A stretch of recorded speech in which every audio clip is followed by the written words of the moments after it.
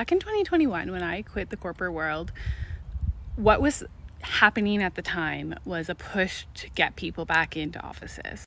And I was very vocal on here about how that was bullshit, and people who work better from home or are happier from home, as long as they're as productive as they were in the office, shouldn't be forced back to an office. And I had lots of reasons, and I received a lot of hate.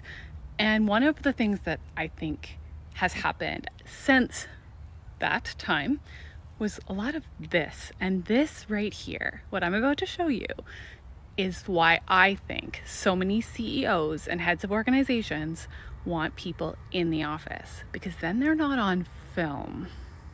Roll the tape. Get after it. Don't ask about what are we going to do if we don't get a bonus. Get the damn $26 million. Spend your time and your effort thinking about the $26 million we need and not thinking about what you're going to do if we don't get a bonus. All right?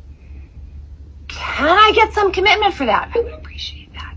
I had an old boss who said to me one time, you can visit Pity City, but you can't live there. So people, leave Pity City. Let's get it done. Thank you. Have a great day. Yeah, if she had all her people in a boardroom, she wouldn't be blasted all over the internet for this.